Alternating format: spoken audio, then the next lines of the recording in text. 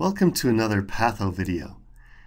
This video begins a two-part video series entitled The Complement System. Today let's talk about what the complement system is and how it helps fight infections in the body. The complement proteins are an important part of the body's innate immune response. This system of proteins is so named because it helps or complements the body's immune system in fighting infections. The complement system consists of more than 30 proteins produced by the liver and are then released into the blood and circulate in an inactive state. The different complement proteins are designated by an uppercase C followed by a number. To become activated, they are split into fragments that are named using the lowercase letters A and B. For instance, when C5 is activated, it splits into C5a and C5b. The complement system is activated by way of a cascade, where one activated complement protein triggers the activation of another, and then another. With each successive reaction, more complement is formed and the signal is amplified.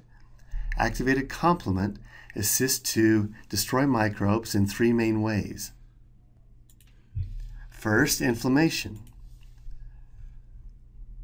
Second, enhanced phagocytosis, also known as opsonization. And third, by causing bacterial lysis or cytolysis.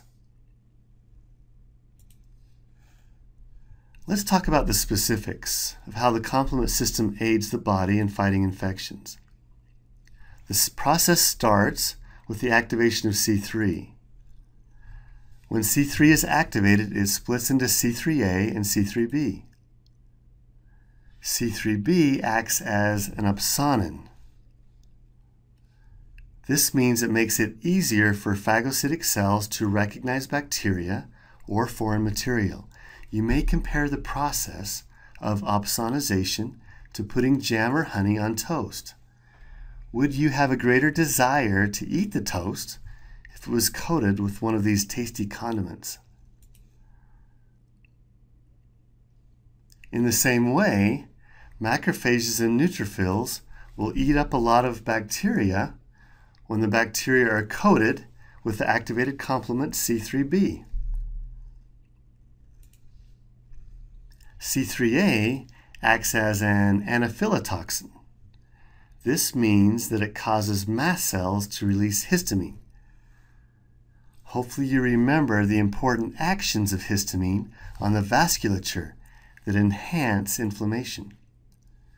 Number 1, histamine causes vasodilation.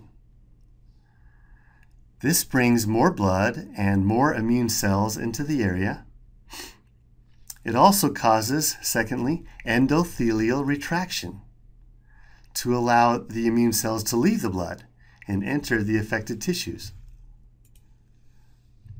In addition to acting as an opsonin, C3b will also activate the next complement protein in the cascade, which is C5.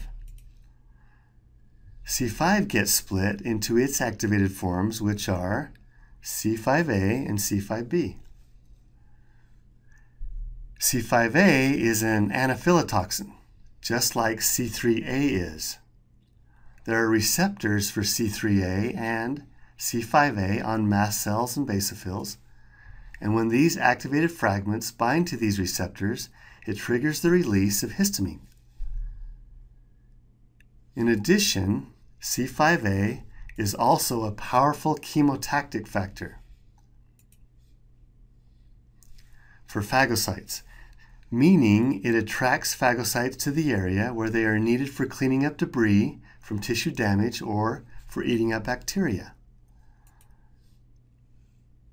C5b starts the activation of several complement proteins involved in bacterial cell lysis. Complement proteins C5b, C6, C7, and C8 bind together sequentially and insert themselves into the bacteria's plasma membrane to form a receptor. This is a receptor for C9. Many more C9 then bind to the receptor to form a channel that allows extracellular fluid to enter the bacteria and cause it to lyse. The complement protein C5b through C9 collectively form what's called the membrane attack complex, or MAC. Here now is an animated summary of the actions of the complement system.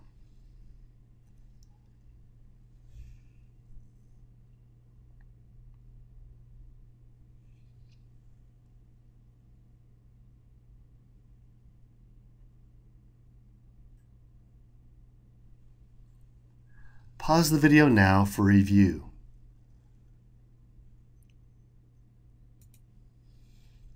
This concludes part 1 of the complement system. Please join us now for part 2 as we describe the 3 ways the complement system initially becomes activated. Thanks for watching.